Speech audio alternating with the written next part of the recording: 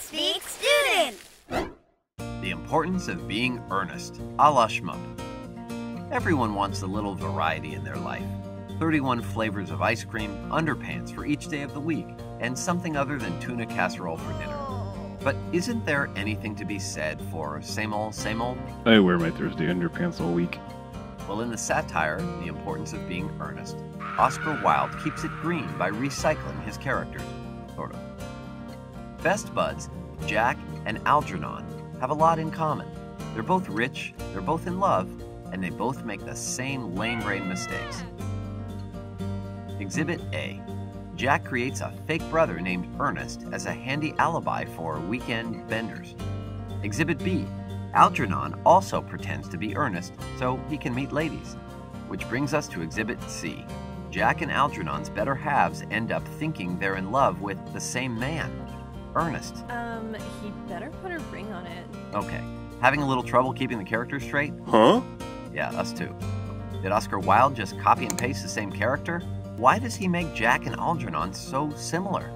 Maybe it was for comedic effect. Algernon and Jack don't take any bowling balls to the family jewel. But they still manage some YouTube-worthy gaffes.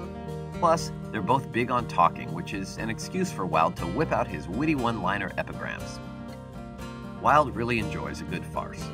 Jack and Algernon's shenanigans include fighting over pastries, flirting with each other's female relatives, and that whole fake person scam. One Earnest is pushing it, but here we're talking a seriously Earnest-happy alternate universe. Or maybe Wilde was trying to say that one of these things is not like the other. Jack and Algernon seem like twin BFFs, but when they argue, we see that each is crazy in his own special way. Sure, Jack invented an imaginary sibling to help him escape responsibility, but at least he worries about the future. And while Jack tries to look like a role model, Algernon concentrates on looking sharp and making trouble. I'm whoever you want me to be. Algernon and Jack are foils for each other, and we don't mean the kind you use to cover the lasagna. More like the compare-contrast kind, with less ricotta. Okay, so here's a third perspective. Maybe Wilde cloned his characters to make a statement about the snobby Victorian upper classes. Impudent scoundrel! It's not you, it's them. Names are everything in this play. Earnest is much less attractive when he turns out to be plain old Jack and or Algernon.